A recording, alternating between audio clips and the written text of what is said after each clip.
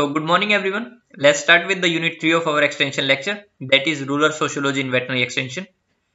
Hope you have covered unit 1 and 2 and also solved all MCQs related to those units.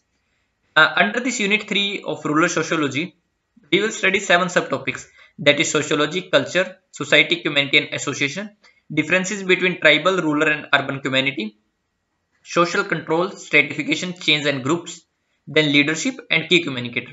Now starting with the sociology, sociology word is derived from a Latin word which means socius means companion and logos means study. So Auguste Comte is known as father of sociology and he have said that sociology is a study of positive philosophy. Then in sociology, it is not a social welfare but it is actually a social science.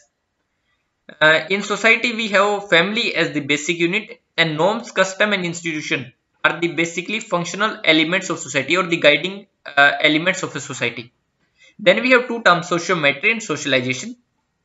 Sociometry is a term of measuring social relationship into a particular society and the process to initiate an individual into the culture world that is known as socialization.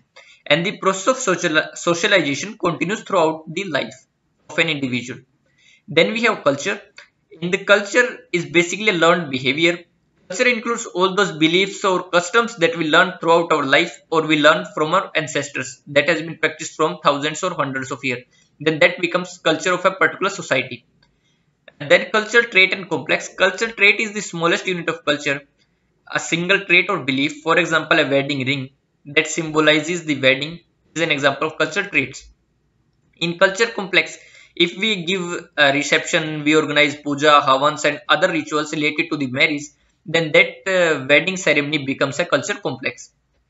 In culture log, some part of the people's culture do not change at the same rate as do others. For example, we have taken foreign language or we are wearing Western clothes, but we have not taken the Western idea of getting separated from our parents after 18 or 19 years of age. So that is a part of culture log. So some part of the culture changes very rapidly while some part will remain stagnant or constant. Then we have empathy. It is the ability to understand and the share feelings of the another person.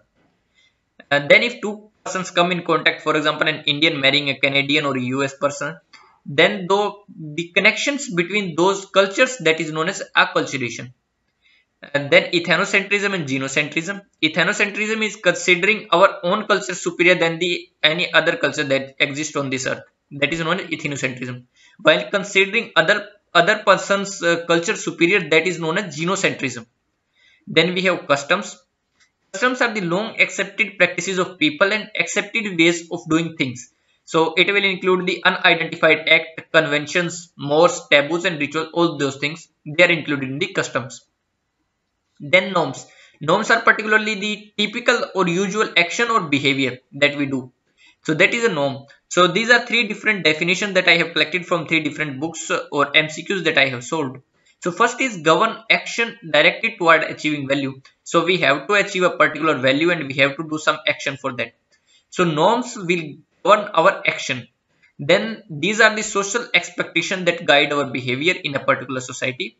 And also these are the established pattern for the members of a social system.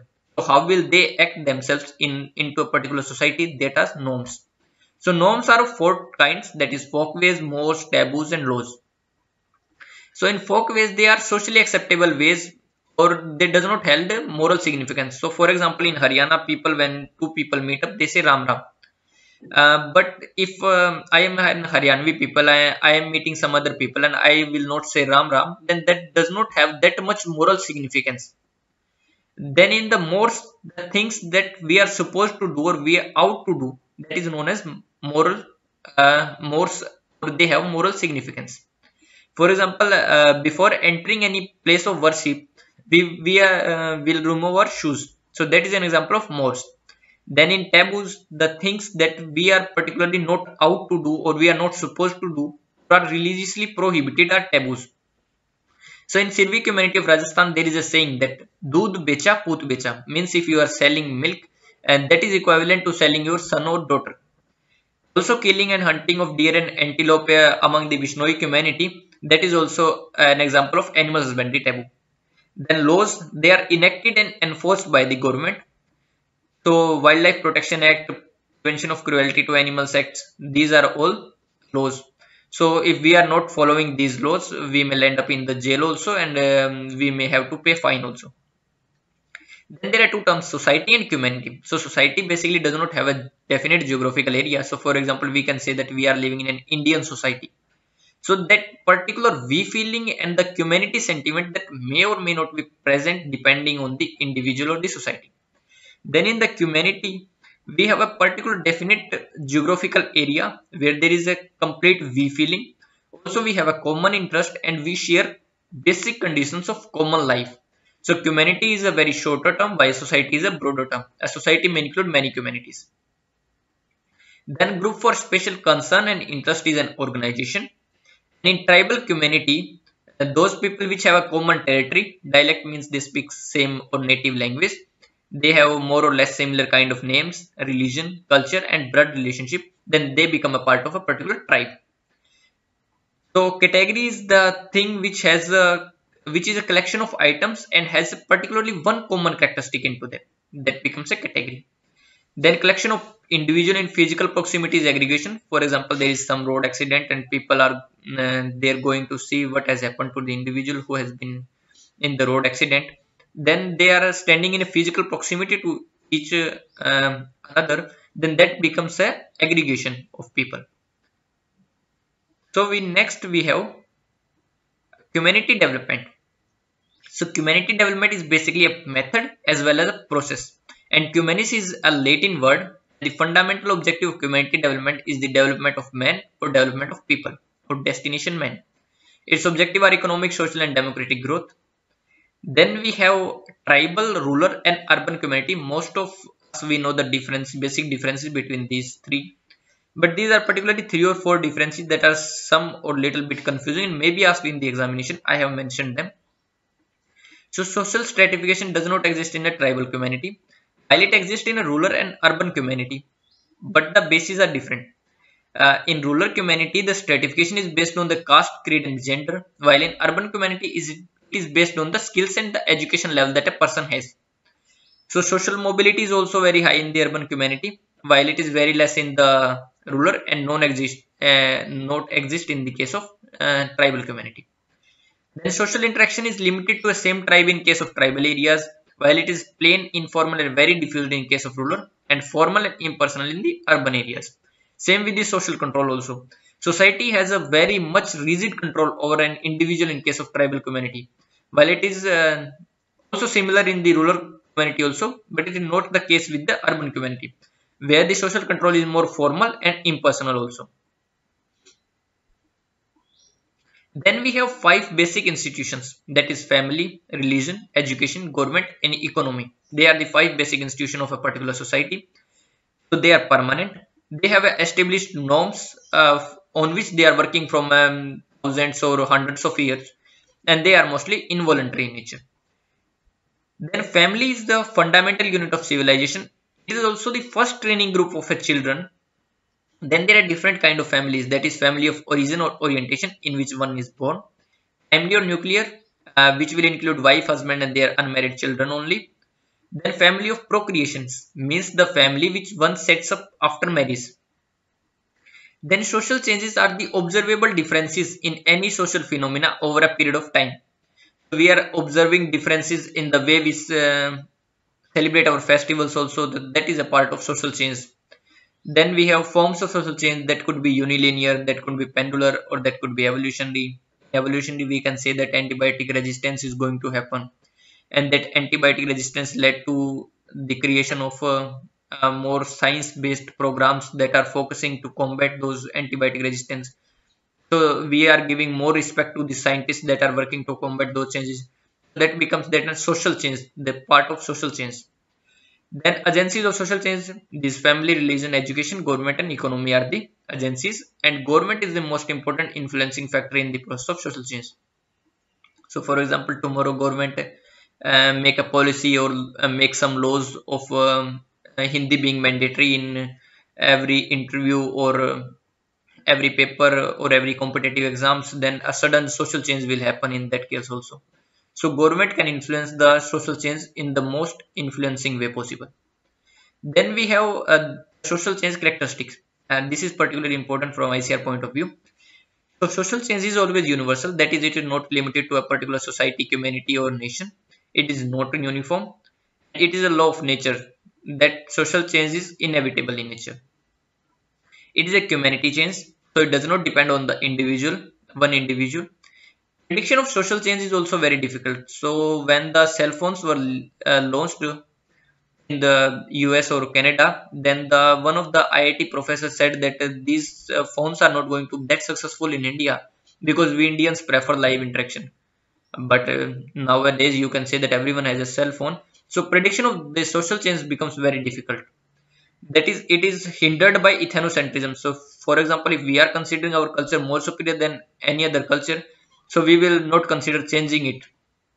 So the process of social change will become difficult in that case. So what are the indicators of social change? So how can we say that social change has happened? So we will have a shift in our definition. We will have a shift in behavior, engagement, policy, and also maintaining past gain. So everything changes around the social change that is happening. Then we have groups. So few important points about group is that caste is a hierarchical groups which will determine the social status of an individual. Then in informal group we have a principle of equality. Family is an example of primary group, and we have a we feeling in the in group. For example, 10 sheep is an example of in group. While if we introduce one dog into that sheep group, then that dog become a part of out group. That will not have a we feeling. Then we have leadership. So basic elements of the leadership is a leader, follower, and a situation. For example, Mahatma Gandhi, Indians, and the fight for independence. So to select leader, we use sociometric technique. Sociometric technique was first developed by Moreno. And in this, the individual is selected in preference based on the number of choices that each individual gets. So after collecting the data from those individuals, we can also determine the extent to which an individual is attracted or repulsed between individual within a small group. So those individual which is most attracted will be chosen as a leader. Then there are various types of leader. I have mentioned a few of them. So first is the voluntary leaders. These are those leaders which choose to come out first for the other people or highlighting an important issue. For example, lay leaders. Then we have paternalistic leaders. They will treat their followers like their family members. Then laissez-faire. They are free to do leaders. Then we also have autocratic, democratic. Also in autocratic, they will not, the leader will not listen to his subordinate. For example, Hitler was an autocratic leader.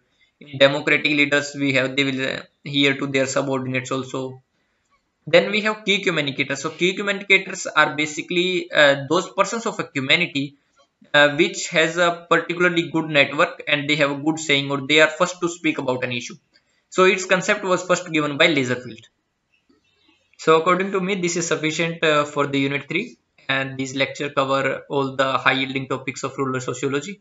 Still, if you find anything that is additional information or more important, then you can add it to the notebook, which I suppose you have made particularly for the lecture series that we are having. And by this way, you can have a very concise notes that could be revised again and again. And also do remember that you don't need to score 100% for topping the examination. I scored 336 marks, and in that I topped the examination. So you can also top the examination in a similar kind of percentage. And so don't bother too much and reading about these books also, those notes also. So have a very limited resources to study, revise up those, and solve up maximum MCQs. This is not a examination of for checking your knowledge. It is basically an examination for checking your exam taking skill. So solve up maximum objective questions because it is particularly an objective paper. And my mail ID is always open for you for any feedback, for any query, or for any doubt you have. You can mail me there. Also, most of you are also having my WhatsApp number, so you can also message me there. I will try to respond in the minimum possible time. So wishing you all best of luck, and thank you for your time. Bye.